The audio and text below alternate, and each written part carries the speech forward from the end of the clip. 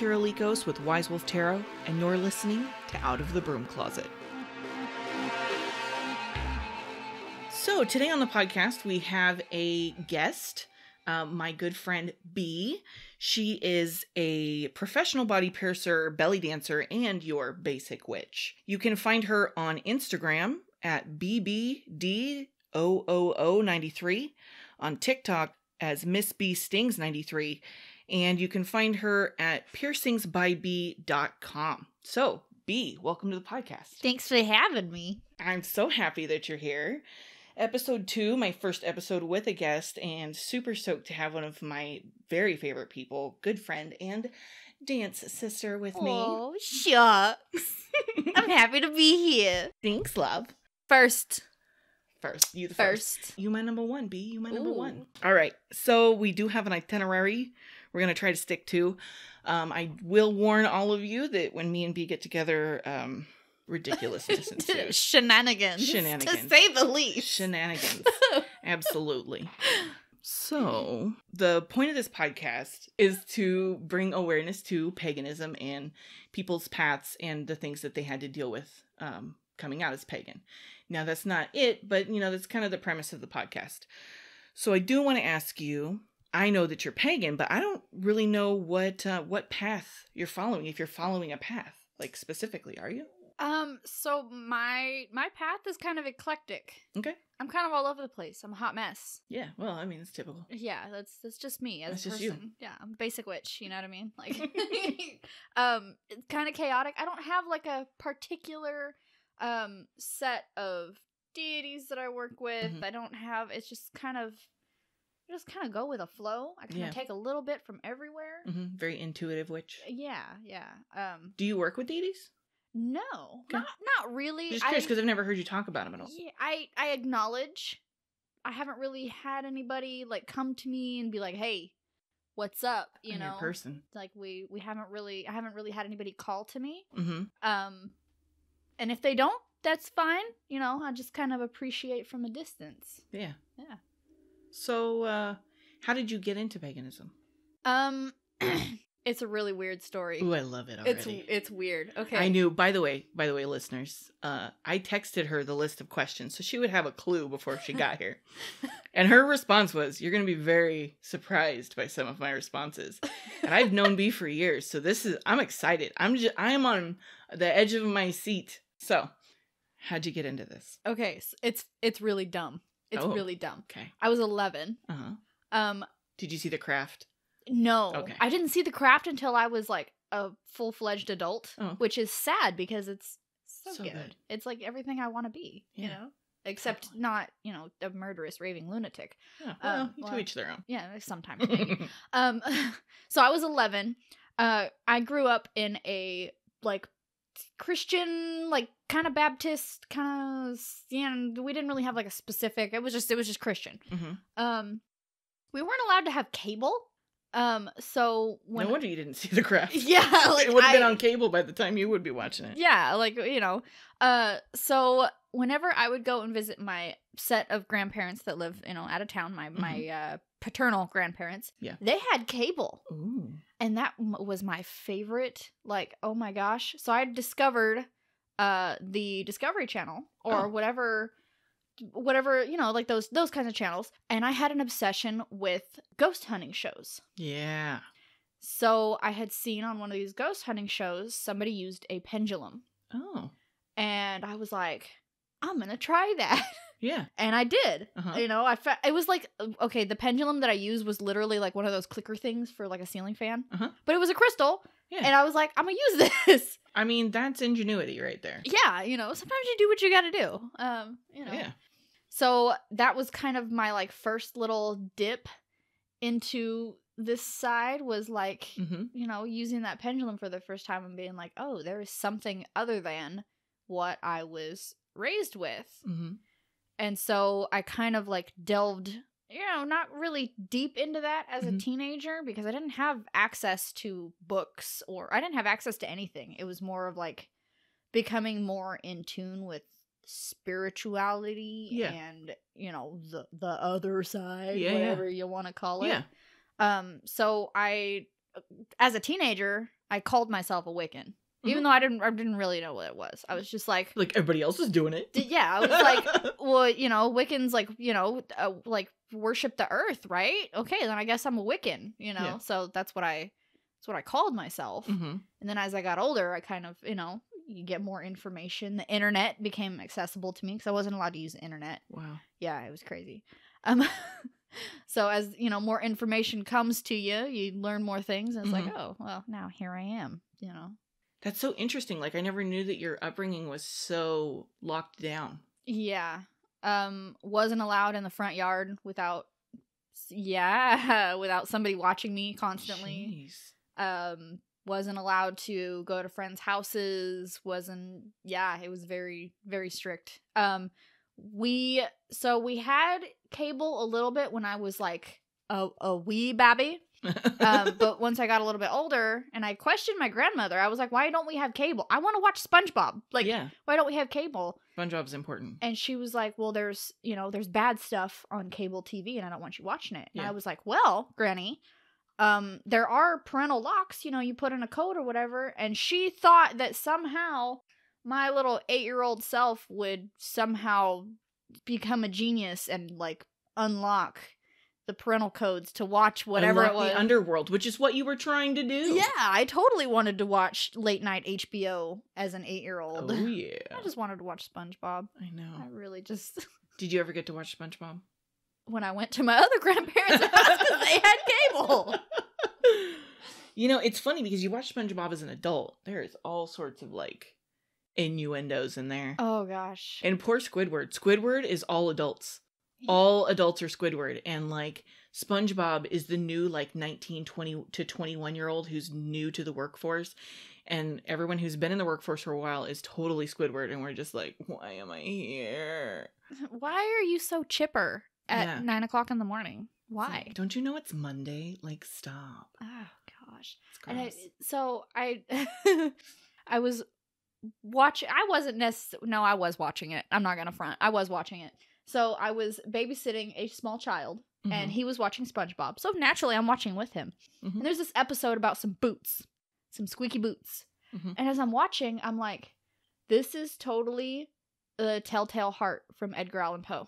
Was it? Yes. Oh my god, that's fantastic. But with squeaky rubber boots. Shut up. Yeah, like it was genius. That's impressive. I don't know if I've ever seen that episode, because I definitely would have remembered that. Yeah. He was like, because, Mr. Krabs got tired of the squeaky boots, so he buried the boots under the floorboard, and all he could hear was the squeaking of the boots. And, like, at one point, he, like, okay, they're here under the floor. Yeah, it was, totally, gosh. I was like, that is an Edgar Allan Poe reference. It's fantastic. It was brilliant. So, your first divination tool is a pendulum. Do you still use a pendulum? Not really. I have a couple. One of them I got from a subscription box and immediately dropped it. Ooh. And the tip broke off. You were not supposed to have that guy. I was not. He was not supposed to. No, he got put in the wrong box. Yeah, he didn't like me. That's sad. Yeah, I don't really use pendulums a whole lot. Although I did see a pretty cool trick for pendulums, like if you have shaky hands and stuff. Pretty cool trick for stabilizing them with like a big jar. You like put the pendulum into like the cork of the jar and like let the jar do all the work. Oh, so interesting. I was like, I could maybe try that. I've seen people like put them in a jar like and like wrap it around a pencil and put the pencil on top of the jar so that their hands don't touch it. Yeah, but it can hang. So there's all sorts of stuff. Probably found that on Pinterest. Probably. It's pretty. Pinterest has all the things. I can't, you know what? For some reason, I can't navigate Pinterest. Really? Yeah. Like, I'm like, I click on something and it just, like, pops up, like, a whole bunch of other stuff. And I'm like, this is overwhelming. I can't handle it. Yeah, sometimes. Or you go to do a recipe. Oh, God. Oh, you know where I'm going, don't you? Oh, I know exactly where you're going. Listen, Martha, I don't care about your trip to wherever. I just want the recipe. I don't care how many times a week you and your family eat it. I don't care that your husband is glucose intolerant and this works for him too. Like, I just want the deets. Just give me the deets to the recipe. I just want to make this pasta. Like, I Give feel it to that. me. I don't care about your trip to Rome. Yeah, no. Quit rubbing it in that you get to blog and go on vacations while I work myself to death. Yeah. Thanks. I'm just trying to make dinner for like 5 people. Yeah. Like, just give me the recipe. The Show me how to make the noodles. Yeah. The other thing about recipes on Pinterest is they always say it's like, 30 minutes. Why am I still cooking 2 hours later? Why?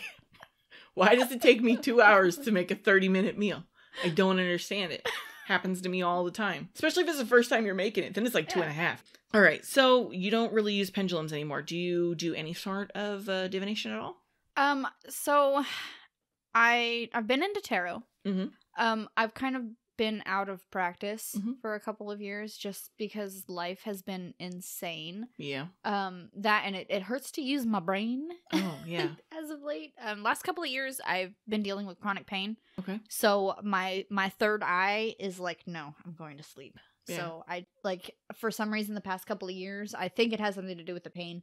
I pick up on next to nothing anymore. Like every once in a while. It could be. Yeah. Every once in a while I'll get like little blips. Mm-hmm. But and it makes it hard for me to read my cards because I'm like, I'm getting nothing. Yeah. You know what I mean? Although my deck did say something pretty awful to me the other day. Really? So dare I ask? So I asked a yes or no question. Mm-hmm. Well, it wasn't a yes or no. It was a this or that. Mm-hmm. It was a very, very binary question. And it gave me a very like, you haven't picked me up in like 6 months and you're asking things of me? How dare you? The first card I pulled was the Tower. Oh, like, girl. Okay, geez. Like, I'm sorry? Yeah. It's like, when your world is falling apart, now you come to me. Yeah. Like, you're the begrudged, your cards are the begrudged best friend. Yeah. You got kicked to the curb because you ran off to Boyfriend Island. And now you're coming back, and it's just like, oh, now you want me. Yeah. So, that's so my cards are mad at me. And, oh my gosh. So, as I was doing this reading, so my boyfriend is sitting right next to me, and he, like, pauses his show because he's like, I don't want to be rude. I don't want to disrupt. You know what I mean? I hate how perfect your new boyfriend is. Oh, my God. I don't even want to talk about him. He doesn't exist to me. He's dead. He's dead to me. That man's dead to me. Anyways, proceed with your story. Yeah, so, he pauses. I'm like, you can still watch the show, you know what I mean? It's fine. And he's like, but I figured you might need some some concentration, whatever. I don't want to disrupt what you're doing. And I was like, oh, bless you. So I don't know. I mean, I told him, you can watch your show or whatever, but it was just, I don't know. It was so cute that he was like, hold up, you're doing your thing. I can't, I can't interrupt your thing. Mm-hmm. He was like interested in what I was doing. Like he was looking over and he's like, well, what does that mean? What does what does that say? What is, it was just so cute. It was great. Living for it. Now he was raised in a very religious household as well. Oh, yes.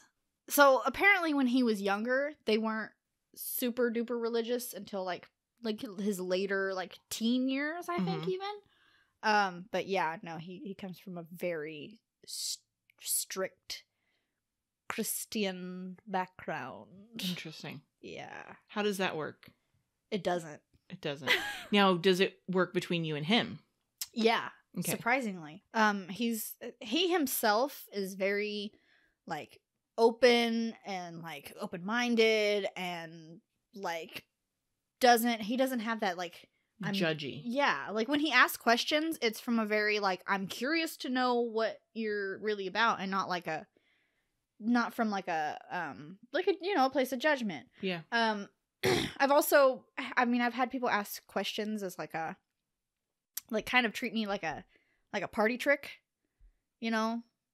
I imagine you've had it before where people are like, oh, can you read my cards? Like, I don't really believe in this stuff, but can you read my cards? All the time. And they, they treat you like you're, a party clown. And it's like, no. Like, but he's never been anything. It's genuine curiosity. Yeah. Yeah, I love that. Yeah, it's great. But, so his family, I'm not sure which family member exactly, but they came across my Instagram wah, wah, wah. the day after I met his parents. Interesting. And he got a phone call from his mother. Goodness. Yeah. And that's one way to, like, you know, make an impression. Yeah. Apparently they were already she kind of turned off. I had, you know, crazy hair. For those of you who have never seen me before, you know, crazy hair colors and tattoos and piercings all over the place. And, you know, apparently they already didn't like that. So they decided to check out my Instagram, which has, in my bio, it's literally belly dance, body modification, and witchcraft. There you go. And that sums up B, guys. Yeah. We're done here. Yeah, that's just me. So, you know, it was great being here. Catch you guys later. See you cats on the flip-flop. On the flip-flop. Bringing the chocolates into it. But so he got a phone call from his mom, and his mom was just like, well, you know, we're just concerned, you know, because we don't want anything to happen to you. We don't want you to get hurt. And, you know, isn't this like against your religion? Like, you know, because you're a Christian, aren't you? Like, you know, this is against your religion. And he was like, oh, hell no. That's so funny. He was like, okay, my religion says not to judge people, and that's what you're doing. And just because she does something different from what we do does not make her a bad person. Yes. So I thought it touched my little black heart to, you know, for him to come to my defense in such a way, but they still don't like me. But does that cause tension between him and his family? I'm not sure. I know that there's tension between me and his family because I can feel it. You can cut it with a knife. Palpable. Like, it's you can touch it. You know, that's how how thick the tension is. But between him and his family, I'm not sure. Gotcha. If so, he doesn't talk about it. Yeah. If so, he doesn't say anything. Well, that's good. Yeah. I just hope it doesn't become an issue. Yeah. You know, I mean, it's already kind of an issue, but even more of an issue down the line. You know, if we decide to you know, pop out some tiny humans and do all that business, you know, down the line. Yeah. Well, I think at that point they won't really have a choice. I mean, I don't think they really have a choice now. He seems to care about you very, very much, and doesn't seem to care that his parents don't care about you very much. Yeah. I think that their opinion of you is irrelevant to him, which is honorable and admirable. Yeah. Well, and his little sister, bless her, she's spectacular. So I guess they were at dinner together, you know, him and his siblings and his parents, and you know, his parents were saying something about one of the other siblings' partners. Yeah. His little sister was like, "Well, you know what? You don't like any of our partners, so we don't really care if you don't like them, because you just don't like anybody." Yeah, I mean, it sounds like a thing. So I thought that was precious. That's so sweet. How old is she? She is 16. Oh, that is sweet. It's about the age where you start, like, standing up for yourself, really. So. Yeah. Well, that's cool. Well, I'm glad that it hasn't caused any real issues with your guys' relationship. Yeah, none at all. Yeah. So how long have you been into paganism? You said you were, like, 11? Yeah, about 11. Okay. Something like that. That was before I really knew what I was doing. Yeah. Because, I mean, my paternal grandparents followed some Native American traditions. Oh, interesting. You know, smudging and, you know, like a lot of that kind of stuff. So I tried to more fit their model of the way that they did things. And then as I got older, I kind of found my own path. So do you have Native American in you? So. Oh, here we go. Here we go. We're going to have the smudging conversation, people. Oh, goodness. Okay. So my grandfather on my dad's side, all of us were raised with the idea that we had a significant Iroquois bloodline. Like, we had some serious Iroquois and Apache blood in us. And my grandfather, about a year ago, took one of those ancestry tests, the ancestry DNA. There is 0 Native American in my grandfather's blood. Oh my goodness. It's all Scottish. Shut the front door. None. Oh my god. Yeah, which, I mean, it was still it was cool growing up that way, but the fact that we were raised. Your whole childhood was a lie. Yeah, we were not native at all. Oh my goodness. Well, here's the funny thing that I found about Bakersfield is most people, we are told, especially girls, I feel like this is a real girl thing, that like our heritage, that there's like a Cherokee princess. Oh yeah. Like our great-great-great-grandmother was a Cherokee princess. Yeah. Because I was told that. And I've told other people and they're like, well, my great-great-great-great whatever was a Cherokee princess. And I'm like, then I get older, I'm like, I don't really think they're princesses. I was told Iroquois princess was like I think they just told us that so that we would feel special. Yeah, like we would have some kind of royal blood. And it's like, there weren't even princesses. That wasn't a thing. Yeah, there's no princesses. No. Amazing culture. I don't know enough about it. I would love to do more research and gain more knowledge, but I have a deep respect for it. We used to go to the powwows all the time when they had them up at BC. Oh, right. Have you ever been? Not at BC. When I was a tiny human, I do remember going to powwows, I think up in Kernville. I'm not sure. I was so small, I don't even really, but I remember going. I remember watching people play the drums. Yeah. I remember watching dancing with like the whole the regalia and oh my gosh, it was spectacular. And the energy that those people raise when they're like doing the drum circles and they've got the dancing going on and they are in their zone, man, it is palpable. Oh yeah. Palpable. I think that's why I always loved it. Like whenever I heard the powwow was going, I was like, are we going? Are we going? Because like you could feel it. So you've been into paganism roughly since you were like 11. Yeah. What do you wish you had known before you got started? Honestly, I struggle with this one because I feel like the entire path is learning. Oh yeah. Like, you know what I mean? You're never like, okay, I'm doing this and I know everything about it. Your entire path includes learning. Mm-hmm. So, I'm not sure. I wish as a young person, well, I guess I like to think I'm still a young person. You're still young. I'm mid-20s, so maybe that's young. I don't know. I'm having a quarter life crisis. Quarter life crisis. But I wish I had access to more information when I was younger, as a teenager, because I feel like maybe if I had somewhere to put all of my feeling and my emotion, I was a very angsty child. Like I was very, with what we call emo, but I had that desire to practice, but I didn't have the tools or the information. And I feel like if I had that, if I had somewhere to put my energy instead of sitting around being sad all the time, I would have been able to do something productive. And I mean, I think that you did. I think that you really trusted your intuition when you took the frickin' crystal off of your, your fan to use as a pendulum. Like that was, a very intuitive maneuver. Because I mean, I wouldn't have thought to do that at all. Like, my story about like how I got my cards, and one day we'll go through that on here. But I mean, those were shoved down my throat. Yeah. Like, if they hadn't come to me, I don't know if I would have ever... I probably would have, because my mom was into Wicca and had kind of, started giving me books to read and stuff so that I could know what she was doing. But I don't know if I would have quite, hit the cards as hard as I did. Yeah.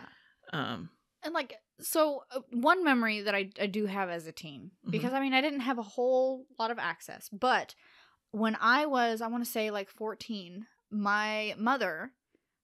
introduced me to New Insight bookstore downtown. Yeah. When it was, I don't know if you remember, when it was in the other building. The greenhouse? The one. The greenhouse or the white one? The one that was right down the street on... It's always been on H. Yeah. But at one point it was in like a 2-story greenhouse on the corner that was much closer to California. Yeah, that one. Yeah. I can't remember which cross street it was. Yeah. But she had taken me in there and I was like, oh my word. Oh yeah. If I could afford this stuff. Right? My mom took me there when I was younger too. Yeah. And I remember like seeing stuff towards like the back room. I was like, Mom, I just saw like a shadow, but there's like no people over there? And the lady behind the counter, she's like, oh, you've got sight, huh? And I was like, I don't know what that means, lady, but I saw a shadow back there. You take it as you will. Yeah. Yeah, I remember. So she would take me every once in a while. She had a friend who lived in like those houses right there. So she would visit with her friend, and then I'd be like, Mom, can I run over to the store and go look and see what stuff they have? And so, I would go and I didn't have any money, so I would just look, But I remember she did buy a vampire tarot at one point, and I remember like opening it up and like trying to read it, and I was like, oh my God, this is so confusing. Yeah. I can't, like, it was too much for me at the time, because I was like, even now, like, I struggle with reading the little book that comes with it. Yeah. To me, it's so much, and I prefer to do things intuitively, which may or may not be the best way to do it. But well, there's a lot of back and forth on whether tarot should be intuitive or whether tarot should be literally by the book. Yeah. Because every card has a meaning, has a very specific meaning. And it's a very finite system, but I feel like it works as like a gateway, like that unlocks the door for you to walk through to get to your intuition regarding the situation. Yeah. So for me, when I hear people be like, "Oh, you shouldn't use tarot as an intuitive tool. If you're going to be intuitive, use oracle cards," which is a very common thing that people tell people. And I personally, this is my personal opinion, I think that that's wrong. Like, I don't think, not that you shouldn't use oracle cards if you just want to be intuitive, but I feel like you can also use tarot and be intuitive. I feel like if you have some base knowledge, if you have the base knowledge, then you can, like I said, it's like a key to the door to your intuition. Yeah. Then you can keep walking down that path. But it's definitely not something that you have to know every meaning of every card. But if you've got the basics down, because I did the same thing when because the cards that I got were vintage, hand me down from a crazy stranger. They didn't come with a little white book. Yeah. Like, my mom was like, "Oh, well, we'll get you a tarot book, and it's around here. It's in one of these boxes somewhere. It's a blue tarot book with a sun on the front of it. I can still see it clear as day." And I'm like, "Oh, I'm going to be super organized." And I got a notebook, and I was writing down what all of the suits meant, and what I was in each of the suits, like I used a different color pen. Oh, wow. Because, I mean, I was in like junior high. Yeah. So, I was like, "Oh, this is going to be so organized. This is going to be great." And man, there was just no getting through that thing. Yeah. No getting through it. I don't think to this day I've ever read a book tip to tail on tarot. I can't read a book tip to tail on anything. I'm a very like encyclopedia, like I pick things out, like, okay, I need something for I don't know, happiness or something, you know. Scroll through my little book. Oh, okay, here's all these herbs, and here's these crystals, and here's all the, the correspondences, and you know, like I can't read back to front. Yeah. I can't do it. Well, and I think the problem with that when it comes to especially like pagan books regarding knowledge is there's so much. Everything on this planet has a correlation to something else. Yeah. I mean, I see you eyeballing my books. That's part of my books. Yeah. Like, that's part of them. It's such a pretty stack. There's two thanks. There's 2 boxes over here. And then I got like that whole drawer's books. There's a lot of books. I grew up in a bookstore. I still live in a bookstore. Yeah. That's how I feel. Yeah. You got a whole library here. I do. All the pretty crystals. Yeah. My desk, by the way, is covered in crystals. Anyone who does not follow my social media and has not seen my desk, I had to move things in order to set up the microphones today. And like I'm knocking things over, making a mess. It's just like, that's what it is. This is the life of a witch right here. It's just chaos and crystals. Chaos and crystals. Shirt. It's going to be a shirt. Oh, chaos and crystals. I will get on the design. All right. You do that. All right. So, in your years of being a witch, what fears or obstacles have you come across being pagan? Like issues with family? I know we talked about the boyfriend, but like people in your life or just random strangers? A lot of it is because I don't really interact with a whole lot of people outside of like my circle. Most people I interact with know already. and choose to associate with me either anyway or because of it. Yeah. You know what I mean? Like A little bit of both. Yeah, like we kind of just float around in the same circles. Yeah. As far as family, I have read tarot for family members back when I was better. And then some family members just think that I watch too much Harry Potter. There you go. Yeah. So for the most part, I haven't really encountered problems within my family. But I'm also very like, I don't care what you have to say. I don't, and they don't really question it. In my older years, I've become a lot more ornery and more hard-headed, and you're not gonna tell me how to live my life. Yeah. It's just not something that we're just not gonna do that. That's one of the things I've always really admired about you is you're always authentically you. Like, I have seen you deal with people giving you shit, and you're just like, deal with it. I don't care. Your opinion of me is none of my business. I don't care what you think. Yeah. You know, and that's one of the things I've always really admired about you is you don't let other people get to you. And if you do, you hide it really well. I really, I mean, what does their opinion really, what does it really do to me? Yeah. Okay, so I've had workplace discrimination where my old boss was heavily involved with a church, more for a political move than an actual religious one. Gotcha. I saw how this person moved about his life. So I had taken my tarot cards to work, and he knew that I was a witch before he hired me. So I took my tarot cards to work, and I was just kind of practicing with him, whatever. And he walks in, and he's like, "Put that away. You know, don't be having that." And with him, you can't really tell when he's joking and when he's serious. Gotcha. Like I don't know, he's got a pretty good poker face. So I kind of took it as, oh, he's joking. He's just giving me shit because he gave me shit about it all the time. Yeah. So like a couple months later or something like that, I had them out again, and he came in and he really got on to me, and he was like, you know, don't be having that devil stuff in here, and you know, this is my place of business, and you know, you can do whatever you want in your free time, but you know, don't be bringing that stuff into my shop, blah blah blah. So I was like, okay, well, now I can't even, you know. And then it became like oh, you shouldn't wear that shirt because certain people come in here and they don't like it. So I wear a lot of like satanic imagery. I like Satan, but only as a friend.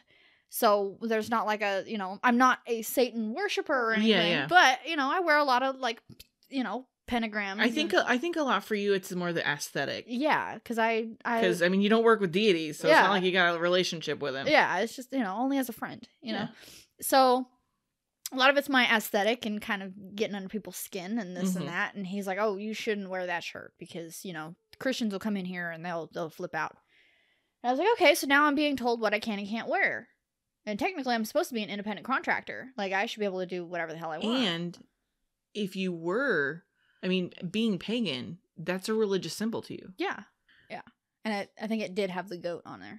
Gotcha. Yeah. Well, I mean, and technically the goat is actually Baphomet. Yeah. So it's part of your religion, and that's a protected class. Yeah. So, but you know, yeah, because there was no like I could have been fired at any moment for anything. So I was like really trying to like, it was a complicated work situation. Like there was a lot of things that I did to try to protect my job because I was convinced that nobody would ever hire me anywhere else. So, which was totally not true. Yeah, I know, because now I'm working at a great spot. Yeah. So, you know, there was that. And then come to find out, people from his church were coming up to him and were like, how can you let that witch work in your shop? I can't come in there now because you have a devil worshiper as a piercer. And like, it became an issue. And I'm like, wow, like people really won't get piercings from me because I suppose deviate from the norm. Mm-hmm. So, I mean, that's the only real issue and the only real fear. So far, I haven't encountered a face-to-face, like, oh, I don't feel comfortable working with you because of, you know, what you got on or something. Yeah, but yours actually got back to you. Like with me, a lot of my situation was just my own fears. No one ever said anything bad to my knowledge. Yeah. I'm a lot more closeted looking than you. Like, yeah, I'm very... I'm like, you know, I don't have my hair dyed. I don't got piercings and tattoos. I don't wear, you know, a bunch of very outwardly pagan attire. Yeah. But I mean, for you, you actually heard that these things were being said and this was a problem with your job. Yeah. You know? So that's definitely a thing, is workplace discrimination, which, I mean, it's so strange to me that people of certain belief systems can say whatever they want to us and control how we do things. But if we try to put the reverse and say, well, I'm not comfortable because you believe that, then we're the bad guys. Like, oh, yeah. If I walked up to somebody and said, I'm sorry, but your cross is really offending me. Yeah. A man died on that, don't you know? Yeah, that is like, a symbol of death hatred and death. Yeah. Mass genocide. Yeah. One of the things I thought was interesting when I was in high school was we had a Bible club, which I was like, okay, whatever. So can we start a pagan club? No. That would not be possible. Yeah, so when I was in high school a few years ago. Yesterday. Like, she just graduated, guys. Congratulations. Thanks, y'all. No, so I graduated in 2012. So when I was in high school, we also had a Bible club. We also had Christian athletes. Like, what? What? Yeah, like, what the heck? What school did you go to? I went to Stockdale. Goodness. Yeah, we had Christian athletes. How in the heck does Christian and like, well, how do those go together? I don't know. It doesn't make any sense to me. Why should they be segregated? That's the question. Yeah, like, why not? If you're a Christian athlete, just join the freaking Bible club. Just be an athlete that goes to Bible club. You don't need to have your own. Maybe, I don't know, maybe it was a flex that they had enough Christians that could make a team. Yeah. Who knows? It was insane. But absurd.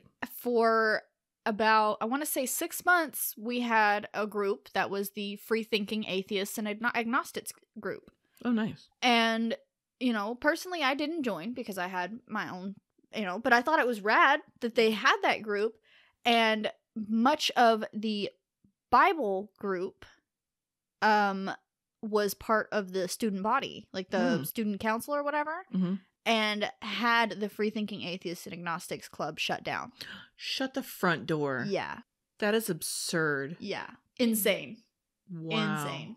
Is that even legal? Like, oh man. Yeah. I think they found some other weird, obscure kind of reason to shut it down, but it's because most of the people on the student council were in Bible club. Wow.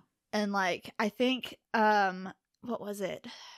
I think they tried to shut down our LGBTQ Alliance club down too. And I think they tried to make some kind of excuse like, oh, you guys aren't doing enough charity work or something, which it didn't make any sense to me. Like, why do you need to do a whole bunch of extra stuff to have a club of people to hang out on camp? Like, I don't know. It just didn't. But yeah, basically they tried to come up with some excuse, kind of like our California law of the at-will firing. Just come up with some random excuse. Yeah. Well, and that's one of the fears that like I had, which I discussed previously, was if I get fired from my job for sucking at my job, that's my fault. I sucked at my job. Yeah. If I get fired because of my religion, I'm gonna be freaking agitated, like. Because that's not something that should be taken into consideration when it comes to my employment. Yeah. Period. So, like, thankfully where I work is very open minded, and it's a great place. It's a great place for me. Yeah. Because they're very cool about it, and I've done tarot for multiple people in the office, but those were fears that I had, was getting fired for quote no good reason. But it's like, oh well, they looked at someone wrong. Like it's. And I'm sure, like, an HR person is going to listen to this and be like, you guys are stupid. Comment. Reach out to me. Let me know what the rules actually are, because I have not a clue. But I know it's a lot easier to fire someone in California than somewhere else. Yeah. And my thing as an independent contractor is that my contract can just be terminated. So it's not... Yeah. I'm not employed, so I can't be fired. But since I pay rent... So you have even less rights. Yeah, like I can just basically be evicted from my booth that I rent from. So that's even, that's even more complicated. But luckily, the owner of my shop is very like, you do you, boo-boo. Like my station is decorated in a very, you've seen my station. I've seen your station. Yeah, like I have like the moon, like a huge tapestry with the moon and, you know, my skulls and some various crystals. Well, you got one of your pagan sisters right next to you in the booth next door. Yeah. So, yeah, it's nice. Shout out to Miss Solstice, amazing tattoo artist, by the way. And what's the shop that you're at right now? Touch of Ink. Touch of Ink. That's over on Rosedale? Yeah. Right next to the Valvoline. In case you don't see it. Yeah, because you're not going to see it because we're very tucked away. Very tucked away. It's kind of one of those places you got to know it's there. Yeah. But it's very clean. I've been in there before. Like I said, B is a great piercer, body modification specialist. What do you call yourself? Body piercer. Right now, I am about to start a doula course. So that's that's about. I'm blinking profusely. That's about as medical as I can really get right now. Really? Yeah. A doula course? Yeah. Because I'm intrigued. Because ultimately I wanted to be a midwife. I wanted to be like a not necessarily holistic, but like, you know, do the home births. Yeah. You know, like a multi-faith, you know, do like traditional nomadic births with like ritualistic type, you know, I wanted to do that thing because it's just, it seems rad and people would want to do it. I don't think I've ever heard of anybody actually doing that, where you like interject pagan faith into birthing. Yeah, because birthing is a very spiritual experience. So, you know, it was, makes sense. Yeah, and it was treated very spiritually, you know, throughout many different cultures. So I, you know, it'd be cool to be able to integrate that.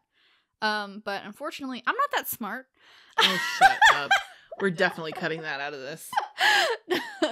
Well, so in California, most states, they want you to be a nurse first. Gotcha. And, you know, I've been going to school, but the nursing program, especially here in town, is ridiculous to try to get into. It's basically like a lottery.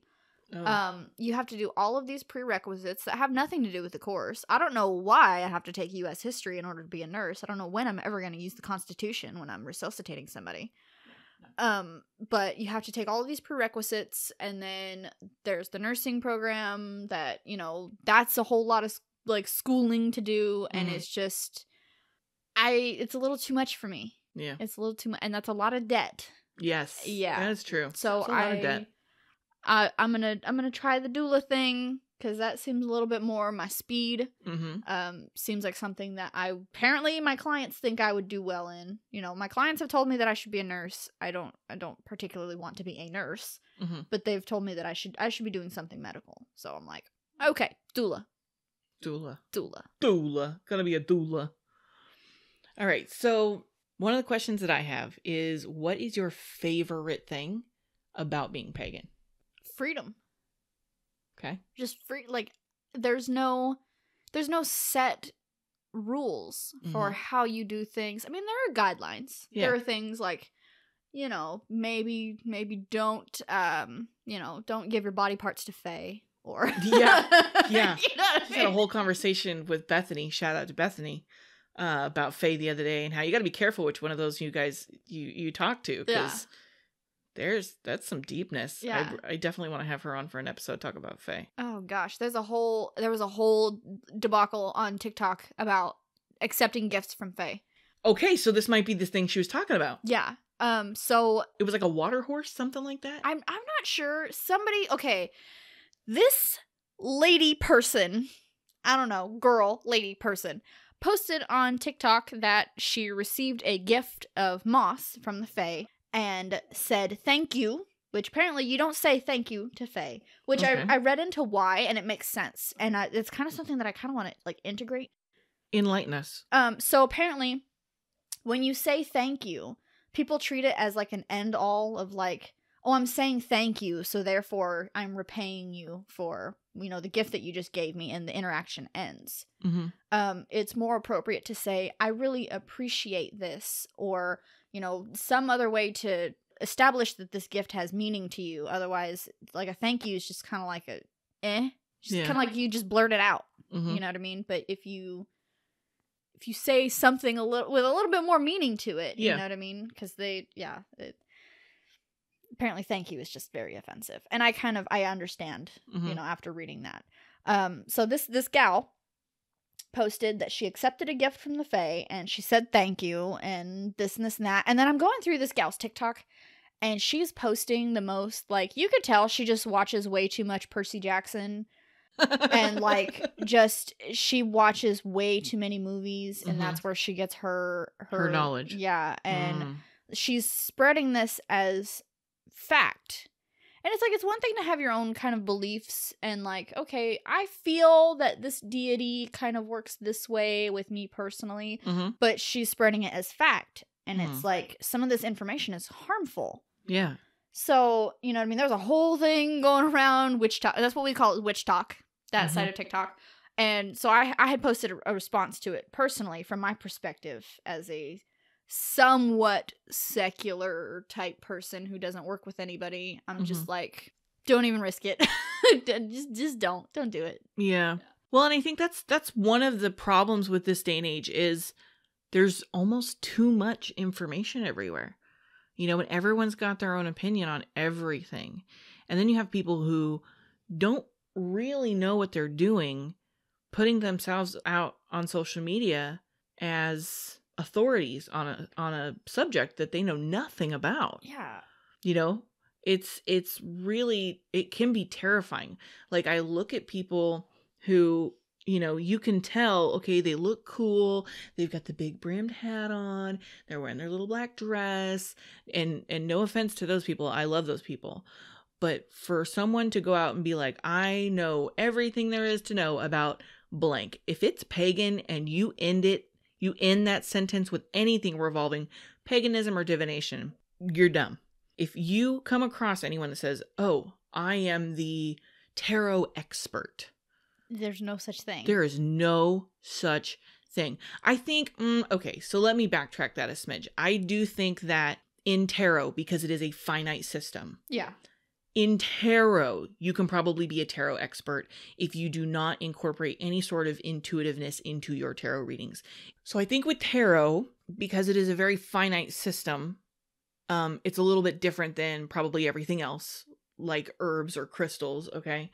Because, you know, each of the cards has a very specific meaning, and if you're reading by the book with no intuitiveness, intuition, whatever you want to call it, that it's very possible to be a tarot expert. But if you take into consideration intuition, then there's no such thing as an expert. Like, other than me telling you, hey, trust your gut. Like, yeah, that's what you do. Haha, cool. But if it's crystals, you can be a knowledgeable crystal hoarder like I am, which is literally, like, at work they call me the crazy crystal lady. Like, I'm waiting for a cup. You know, I know a lot about crystals, but I guarantee you there are thousands of crystals that I know nothing about. So I will never tell you, oh, I know all there is to know. Ask me a question. Because you know what? The person who's going to ask me a question is going to ask me a question about the basics. Okay. And that's what I find on social media when people are acting like they're experts, is normally the type of person who's going to someone on social media for answers is a beginner. Yeah. So, and that's where the harm comes in.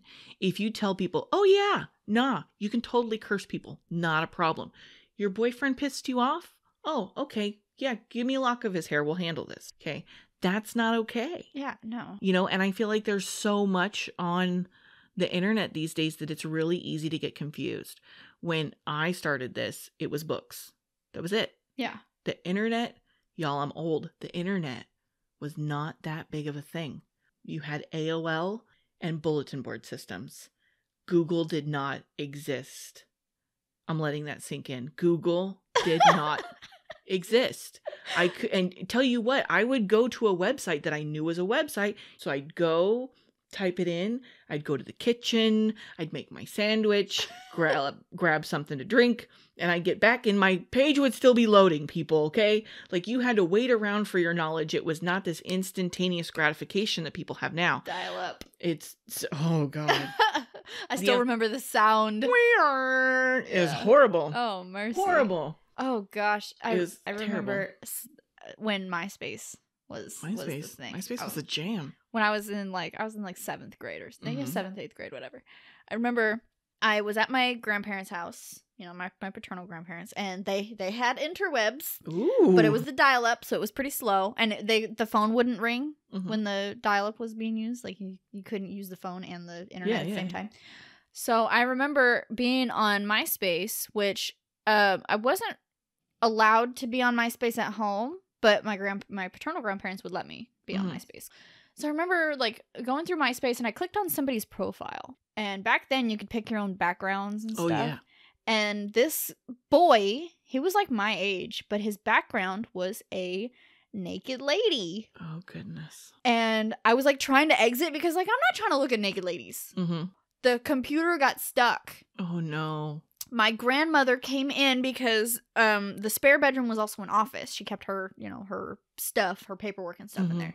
She came in to get something, and I was like, oh, God, I can't. I had to, like, cover, like, I was trying to, like, okay, what do you need? I'll grab it for you. She came in, and she saw, she used my first and middle name. Oh, goodness. And I was like, I wasn't looking at that, I promise. I was trying to get back to my page. Like, So sorry. Busted. Yeah, it was so bad. But, I mean, luckily I didn't get in trouble. She's just like, delete that person. Yeah, they're like, you're not allowed. Not allowed anymore. So, the last question I have on the docket is there anything right now that you're interested in or interested in learning more about when it comes to paganism? Honestly, I mean, as much as I would love to just know everything, I would like to have a more in-depth knowledge of like herbs and like edible things. Gotcha. And more kitchen witchy type stuff. Ooh, okay. Because I'm trying to learn more cooking type things. I've been having problems with like integrating my practice into my everyday because I don't spend much time at home anymore. Yeah. I'm always at my boyfriend's house.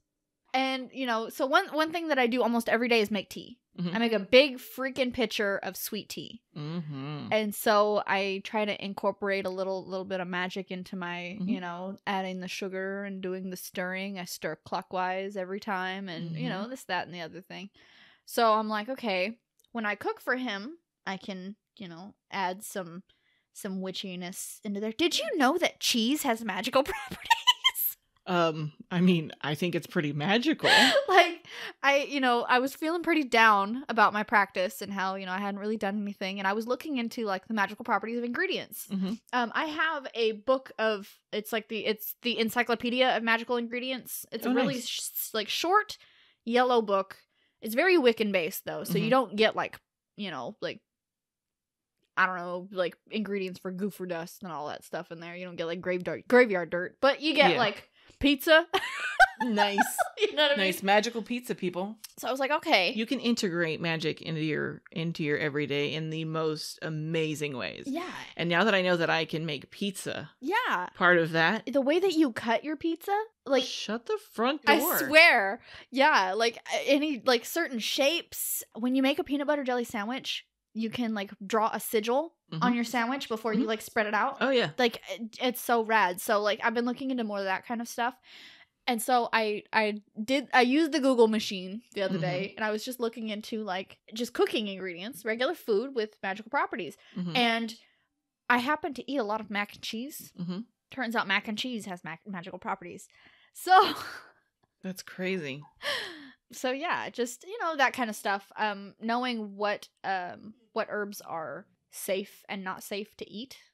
Turns out that pasta has magical properties. And the shape of the pasta matters. It's very important. So say you have like regular like angel hair pasta, like spaghetti noodles type of whatever. So pasta is like a conduit for energy. Really? So the regular like angel hair pasta kind of doesn't really do much. Yeah. Doesn't hold on to anything. However, elbow macaroni. Your face. Y'all, she's so excited. Okay, I'm very passionate about mac and cheese. I'm a cheese connoisseur, so to speak. Yeah. So like hollow kind of noodles or pasta or even like the shells because it's hollow like that, it holds a lot of energy. That makes sense, actually. So you add the cheese to it. Cheese has very, like, when I was reading it, I was like, it sounds a lot like amethyst. Okay. Where it was just very, like, spiritually healing and soothing, calming. That's why mac and cheese is so comforting when you eat it. That makes so much sense. Right? So my life is, like, everything in my life makes sense now, guys. I'm done. Mac and cheese when I'm sad, because it fills the void. It's very soothing. It probably, well, I mean, if you think about it, yeah, man, that makes so much sense. Right? Oh my gosh, it's great. It's perfect. I gotta look into this. Maybe there's a reason, Yeah, I have food so much. I have a couple of sites saved that I mean to write all this stuff down. I intend to write all of these ingredients down and what they do and everything. I have, like, a little mini one that I have, like, poisons written down, like herbs that are poisonous. Yeah. Basically, the list just says don't eat these. Yes. But I want to get a list together of things that you should eat for certain reasons or whatever. I would also like a more, like, vast knowledge on, like, teas and things. I'm not real big on herbal tea unless it's like doused in honey. Gotcha. Or sugar or something. I don't really like the taste of, like, herbs and stuff, but I still want the juice. Yeah. If that makes sense. You just like it sweet. Yeah, like really sweet. But that's because you're used to sweet tea. Have you thought about, like, lowering your amount of sugar? What does that mean? Like, don't make it quite so sweet and just kind of, like, taper yourself off of the sugar? That doesn't process. That doesn't register. My family's from Kentucky. We don't understand. Oh, yeah. No, I got you. My family's from Oklahoma and Arkansas, so we used to call my grandma's sweet tea sugar water. Yeah, because it was legit sugar water. Yeah. And she would make sun tea, which to me, like, her sun tea, do you know what sun tea is? Isn't it just tea just made in the sun? Yeah. Yeah. But she called it sun tea. Okay. So to me, like, looking back now, it's like, that made so, because when, like, her sun tea tasted better than any tea on the planet. Because and it was charged by the power of the sun. It was charged by the sun. Yeah. Yeah. It's things you don't think about, that, like, there's magic everywhere. It's fantastic. And so, and going along with my doula thing, so, I know a few people who are pregnant right now, and they're dealing with, like, the nausea and all of that stuff. So I know that there are teas for remedying nausea and this and that. But I would also like to get a list together of things that they should not be consuming. I know mugwort is not safe. No. Pennyroyal is not safe. Like, there's a lot of stuff that normal people, who are not with child can consume. But, once you get a little bun in the oven, you can't. Gotta be careful. Yeah, you can't have that you put in your body. So, having a vast knowledge of herbs and things like that, I feel will be very, very handy. Because, I mean, and you think about it, so pagans, or they call us witches, we were the first doctors. We were the first, like, all of our medical knowledge is herbs and plants, and you know what I mean, like salves and things like that. So it's kind of just going back to our roots, studying the old medicine. So that's kind of where I'm coming from, is I want to know the old medicine. Yeah. Okay, did you see the last season of Sabrina though? No, I haven't yet. Shh. I'm not gonna tell you, but watch it. Okay. Just watch it. Now, okay, the only reason that I even watched Sabrina, because I am a 90s child. Yeah. So I watched the OG Sabrina. Yeah. And the last thing I wanted was, like, dark, scary. Well, I wasn't told it was dark, scary version. I was just told, oh, they remade Sabrina. And I was like, I'm not watching that. I watched the original. Yeah. That would be like if they remade Back to the Future. Not happening. Not watching it. Yeah. Don't care. Okay. And that's how I felt about Sabrina. And then it was Christmas or Thanksgiving, one of the two. And my niece was like, you've got to watch this. And I was like, fine, whatever. I'll watch it because you're here and you want to watch it. Yeah. And then I started watching it. I was like, this is nothing like my Sabrina. Yeah. And, like, part of me was okay with it and part of me wasn't. And then the fact that they kind of made it sound like all witches were Satanists. Yeah. And I was like, at first I was offended. Like, I'm not going to lie. I'm like, this is what causes problems for general pagans. Yeah. It's stuff like this. It's the fact that everybody thinks that we're out, naked in the middle of the woods, freaking worshiping Satan and slicing people to bits on an altar. Not happening. Okay. I'm doing this wrong. But you know what I mean? Like, that's what people think of. Yeah. And so for the show to, like, literally go that direction, I was like, are you kidding me?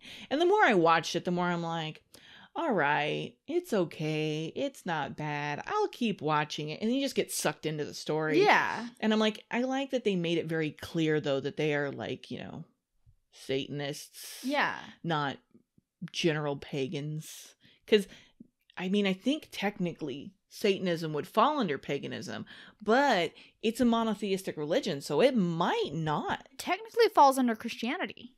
That's true, because Satan is a Christian construct. Yeah. Yeah. Especially like once you get into like Luciferianism, like with the actual fallen angel, like you know what I mean? Like, yeah, that's very it makes sense, you know. So with that being said, what you just said right now, you have to watch it, season 3. Okay. Because it's gonna blow your mind a little bit. Oh god. Yeah. God.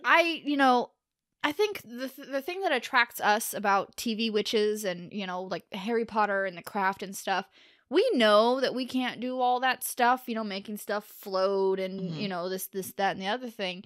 But it's fun. And it's like, it's fun to watch. And it's kind of, I feel like secretly we wish it could be that way.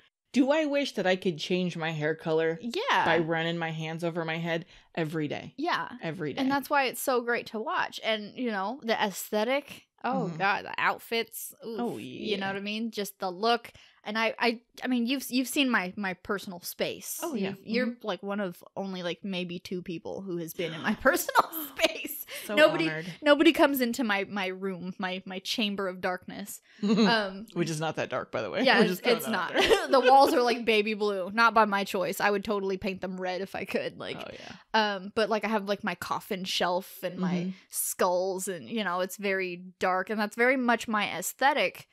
But not so much my craft. I think there are times when I can get a little dark. Yeah. But my craft is so like, I just want to heal people and make them feel better, and I like to cook things that make people feel warm and fuzzy and loved. And honestly, I feel like most people that are actually meant to be in this craft, because so you have the people who are drawn to paganism for the power. Yeah. You know, and then you have people who are drawn to it to help people, and I feel like most people who actually stay in it and use it as a lifestyle are the people who are there to help other people. Yeah. Which I think is why it's so offensive that everyone thinks that we're bad people out like casting curses on people, when I'd say about 90% of us, our first step would be to help people and not hurt people. Now, there's always circumstances in some branches of paganism. There's circumstances where, you know, you would use more offensive magic than defensive magic. Yeah, which I'm been there. Yeah. Only very spare, you know, like very, very rarely. And it's always highly provoked. Yeah. It's always something like, this person is a very bad person and the justice system has not done anything, so I'm taking it into my own hands. Like that kind of a thing. You don't, you know what I mean? You don't curse somebody because they looked at you wrong. Like, they gotta do something really bad. I mean, granted, I've had moments where I'm driving and I'm like, oh, and I have to stop myself from thinking horrible things, because I'm like, if it were to happen and I saw it on the news later, I'm going to feel really bad. Yeah. Not that I think that I'm that powerful, but I'm just saying, like, it would be my luck, because my guilt runs deep. See, okay, before my chronic pain started, I may have inadvertently, accidentally done a couple things to people, but I mean, they had it coming. You know what I mean? Dare I ask? Let's. I mean, is there any that you're willing to talk about? Okay, so I was seeing this guy a few years ago. We weren't together or anything, but we were just kind of like casually, just like seeing each other, right? I did not know that he had a severe alcohol problem. Oh. And I mean, once he told me that he, you know, was like going to a rehab for it and everything, I'm like, okay, like we can get through this, you know, like I can be here for you and support you. But he wasn't following his rehab, and he was really bad. So comes to a night where he picks me up, and he's super drunk, and I don't realize it at first, but he's super drunk.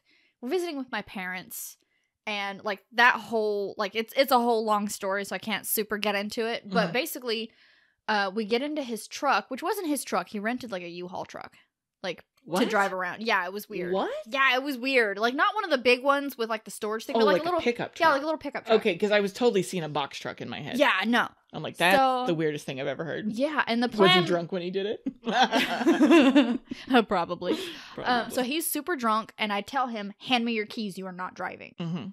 And so I'm driving his truck, and he's like yelling at me, and he's like, you're trying to control me, and this and this and that, and he's just like wasty pants, right?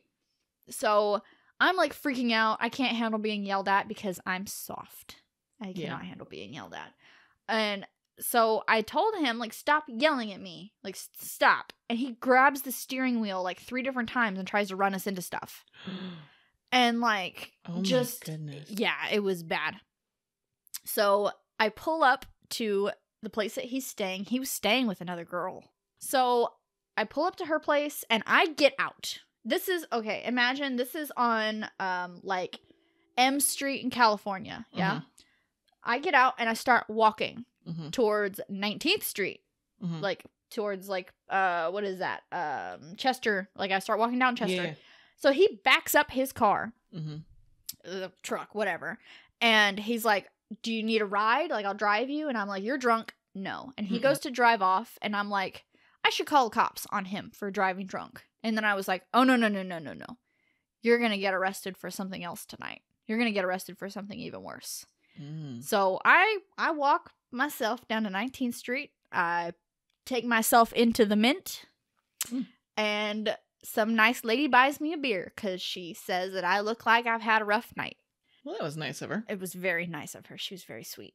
A couple days later, I find out that fella got arrested that night for threatening with intent to terrorize. What? Yes, and he spent like a week or so in jail.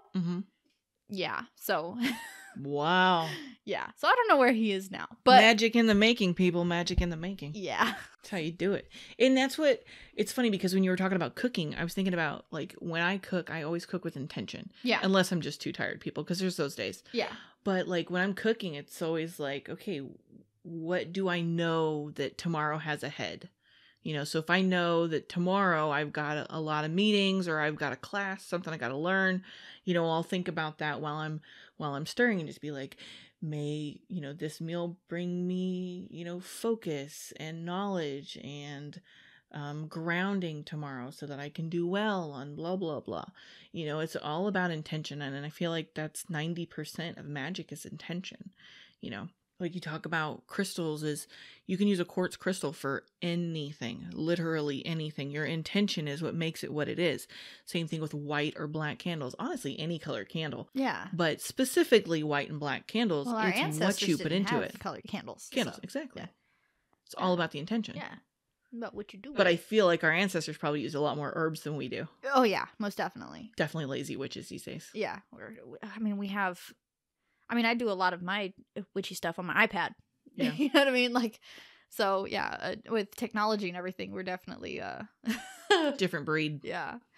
But like last night, I my boyfriend worked a really long shift, and he got home at like 9:00 at night, and he's tired and this and this and that. So I was like, I will make dinner. So I made grilled cheese and tomato soup. Nice. So as I'm making it, I'm like, I'm gonna put this cheese on here, and I'm gonna melt it slowly as like a representative of the melting into the bed and going to sleep type of, like, it was like a, I don't know what, my brain was like doing a thing of like, my intention for this meal is to give him calm and peace and get him wound down for his night.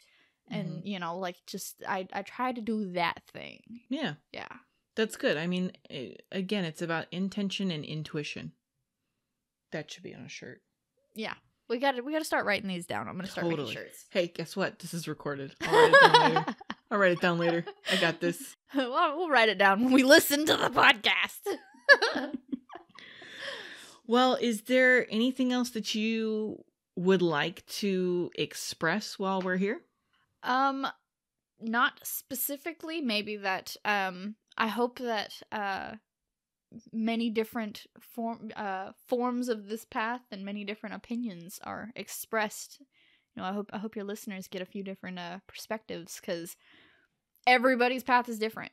That's the You know truth. what I mean? That's the truth. My path is going to be way different from the next person you have on here. So, yeah. You know, I hope this podcast gives people lots of information on the many different ways of doing things. Yeah, I mean that's kind of the point. Is I want people to see the difference, that there's no one way to do anything, especially in paganism.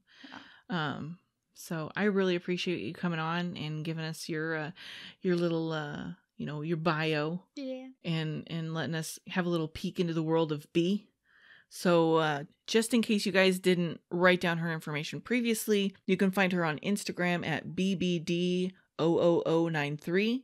Her TikTok is Miss B Stings 93, and you can find her at piercingsbyb.com. So thank you for listening, everybody. Be the light, and remember that you are never alone.